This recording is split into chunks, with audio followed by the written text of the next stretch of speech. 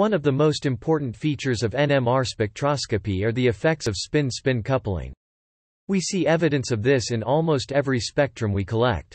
Protons split neighboring protons, and this leads to the multiplets that we can use to help interpret 1D results. These couplings are also exploited in the 2D COSY experiment that allows you to map out the through bond correlations between protons.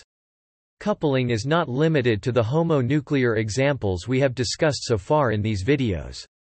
All NMR active nuclei can show through bond coupling between each other. Proton and other nuclei with a spin quantum number of 1/2 behave very similar to the homonuclear examples.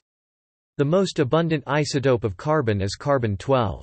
It has a spin quantum number of 0, and is NMR silent. The carbon-13 isotope has a spin quantum number of 1/2 and is NMR active. It is fairly common to measure C13 spectra, however the natural abundance of carbon-13 is only 1.1%. The spin-spin coupling between C13 and protons can be seen in the baseline of proton spectra. These are called C13 satellites since the intensity is weak and the peaks equally flank the major proton resonance. The main peak is due to protons attached to the carbon-12 nuclei. These satellites are actually doublets from the single bond coupling between the proton and the directly bonded C13 nucleus. The spacing of these doublets usually range from 120 to 170 Hz. Like homonuclear couplings, these heteronuclear couplings can be exploited to show through bond connectivity between the two chemical shifts. Because the coupling can be considered going in both directions, experiments collecting spectra with either C13 detection or proton detection can be used. The pulse sequences that collect the carbon-13 spectra are called direct detection experiments. The most common is the Heteronuclear Correlation, or HET-core experiment. Like the COSY, this 2D experiment collects many spectra at different T1 increments to produce the 2D spectrum. C13 suffers from poor sensitivity due to the low natural abundance and lower NMR frequency than proton experiments. Therefore, the direct detection experiments with C13 can be very time-consuming. Similar correlations can be made with a class of experiments that collect data on the more sensitive proton nuclei. These are called indirectly detected experiments and have become the usual choice over the direct experiments. For the single bond heteronuclear correlations, there are two experiments that are commonly run. They utilize a slightly different approach, but they yield spectra that provide the same information. These pulse sequences are Heteronuclear Single Quantum Correlation Experiment, or HSQC, and the Heteronuclear Multiple Quantum Coherence Experiment, or HMQC. HSQC is the experiment we recommend because the F1 line widths are usually smaller than with the HMQC. There is also an option for running edited experiments that differentiate carbons based on the number of attached protons. This helps with spectrum interpretation, and we will see this later. The HMQC gives a little better sensitivity and is more robust with instrument calibration and instability, so it might be the better choice to run on older spectrometers. On the facility's instruments, most samples will not show a significant difference between the two experiments. Running an HSQC experiment in IconNMR is similar to setting up the COSY experiment. Like the COSY, all of the HSQC options are composite experiments that will first run a proton spectrum and use that to optimize the chemical shift window. There are a few more choices and they are spread out among the experiment list. The initial group of experiments are near the top of the list. Note that the first two experiments that include HSQC in the name are actually HSQC TOC-C experiments. We will cover these options in a later video, but for now skip these to find the HSQC, ED, ET, GP, SI, SP_ADIA. And HSQC, ED, ET, GP, SI, SP experiments. Both of these experiments use adiabatic pulses for the 180-degree pulses on the C13 frequency. Normal or hard 180-degree pulses show significant loss of effectiveness on peaks further away from the center of the spectrum. This becomes a significant issue with carbon because of the large chemical shift dispersion. The problem gets worse as you go to higher field strengths. Adiabatic pulses use a frequency sweep and amplitude modulation to increase the effectiveness across the full range of the spectrum. These experiments are recommended for instruments above 500 MHz, but our lower field instruments will also benefit from the adiabatic pulses. We will compare the results from the adiabatic experiment with those from a sequence that uses hard 180-degree pulses. Lower down in the list we find two choices that both use simple 180-degree pulses. The first choice, HSQC-GP, is a phase-sensitive experiment that uses gradients. The second choice, HSQC, ED, ET, GP, is an edited experiment. This is our recommended choice of experiment that does not use the adiabatic pulses. After we select this option, both the Proton and HSQC experiments are entered in the IconNMR row. The Proton default parameters are OK for the 25 mg ibuprofen sample. 2 scans on each increment for the HSQC experiment would be good for most samples with at least 15 mg of sample on any of the facility's instruments.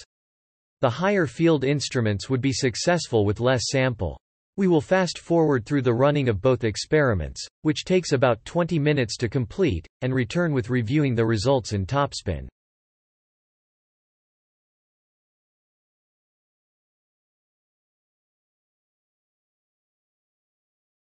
This is the proton spectrum of the ibuprofen sample. It shows a peak for the carboxylic acid proton at 10.7 ppm. The para-substituted aromatic benzene ring has 2 pairs of chemically equivalent protons that fall between 7.1 and 7.3 ppm. The aliphatic region shows 5 chemical shifts that is consistent with ibuprofen. Based on integration, the isopropyl methyl protons are the doublet near 0.93 ppm and the other methyl is the doublet at 1.53 ppm. The heavily split isopropyl methine is the 9-line multiplet at 1.88 ppm. The doublet at 2.48 ppm, with the relative intensity of 2, is the methylene, and the quartet at 3.74 ppm is the methine that is adjacent to the carboxylic acid. This is the HSQC result for the ibuprofen sample. The F2 axis that runs horizontally on the screen is the proton chemical shift. The F1 axis shows the C13 shift scale. The default range for the carbon chemical shifts are about -10 to 160 ppm. This range should contain most types of protonated carbons with the notable exception of aldehyde groups. See the staff for help if you require a different chemical shift window. If we increase the vertical scaling to bring up the base of the cross peaks, we can see both T1 noise and the phase imperfections.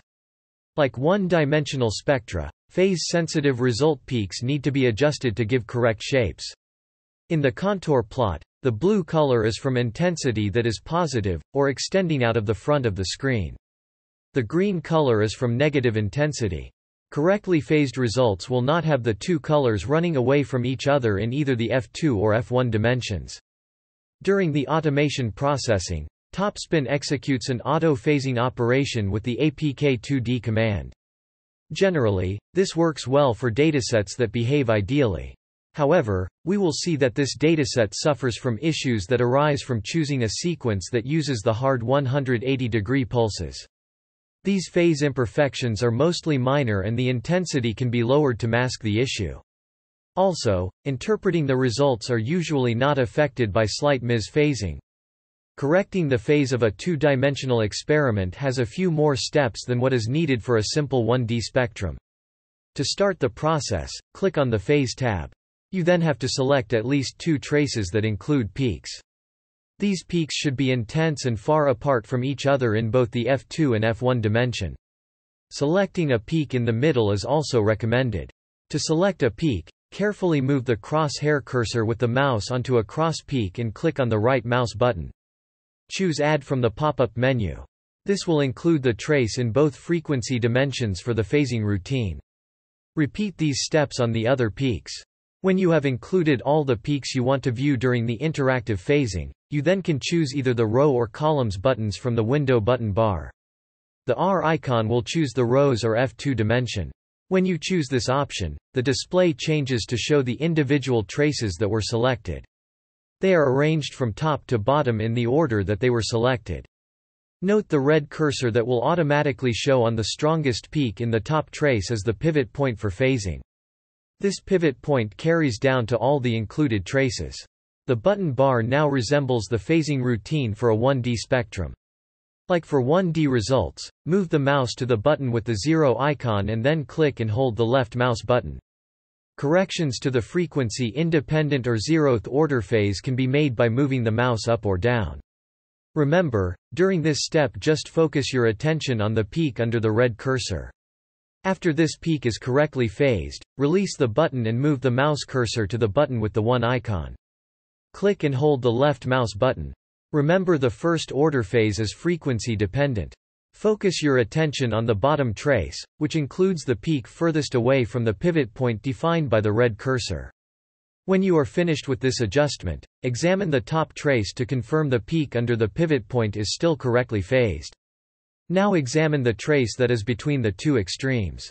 As you can see, the peaks in this trace do not show the correct phase. No amount of effort can correct the phase across the full F2 dimension for this dataset. This is an artifact caused by pulse offset effects. As we will see a little later in the video, the results with the sequence that uses adiabatic pulses have this issue to a much less extent. Exit from this part of the phase routine by clicking on the Save button. You could also discard the changes with the Return button. The contour display should update with the phase change you made. The F1 dimension can be corrected next by clicking on the button with the C icon, which stands for columns. The traces now represent slices that run down through the contour display. Repeat the steps for adjusting the 0th and 1st order phase.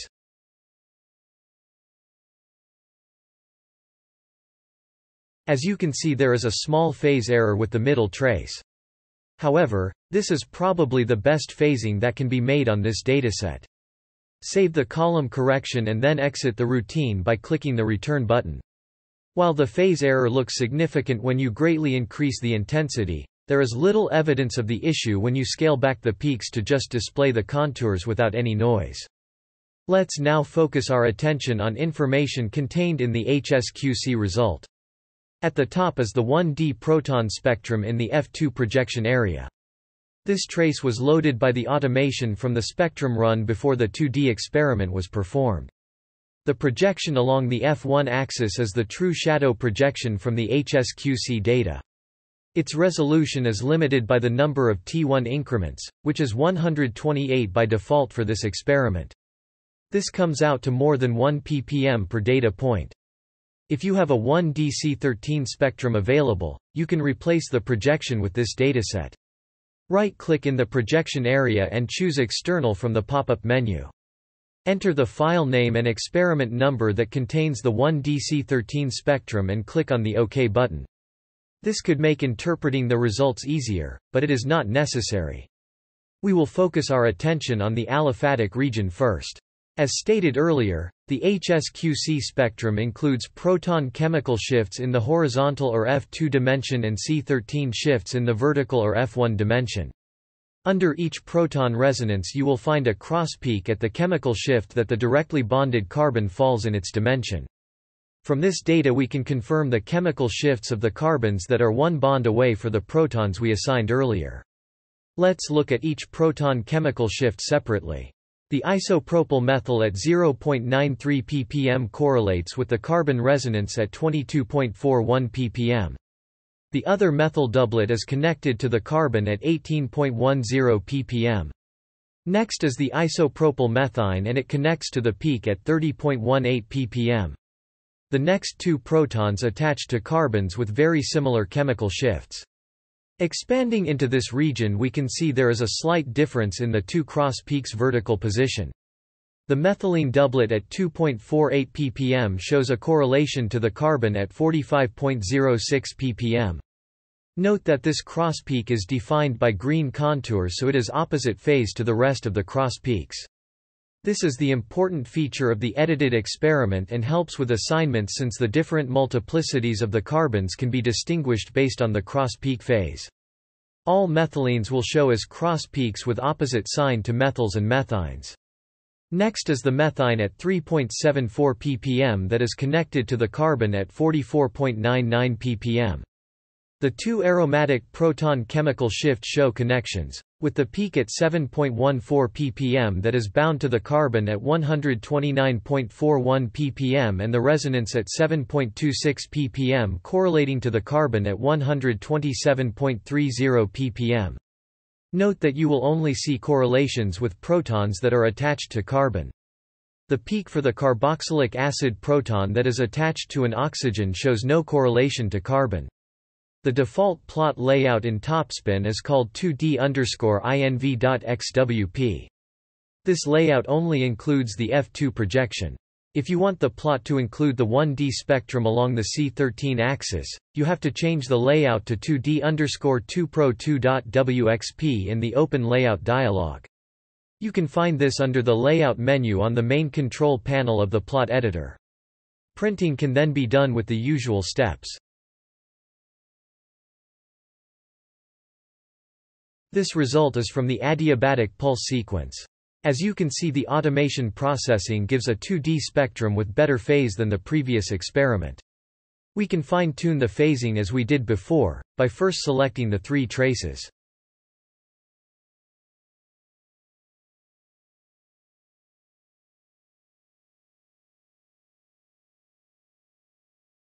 Then make the adjustments on the rows along F2.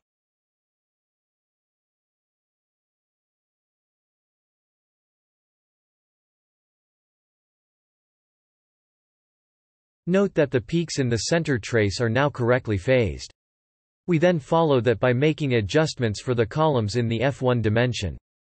The center trace shows a much better correction than the experiment produced with the hard 180-degree pulses. The contours show very little phase error even with the intensity set very high. In multi-display mode, this improvement in the phase behavior can easily be seen. The blue and green contours are from the adiabatic experiment and the red and pink cross peaks are from the non-adiabatic results. Because of this improved phase behavior, we strongly recommend the use of the adiabatic experiments when you run HSQC experiments on any of the facility's instruments. This concludes our video on running and interpreting the HSQC experiment. Combined with the COSY experiment, the HSQC is extremely helpful for interpreting NMR results. With good samples, they can be performed in a fraction of the time needed for a 1D carbon spectrum and provide more information. The downside is that HSQC does not provide any information on carbons that do not have attached protons. In the next video we will look at the experiment that gives multiple bond correlations, and together with the HSQC, most molecules can be completely assigned. Please see the staff if you have any questions about running the experiments or on interpreting the results. Thanks for watching.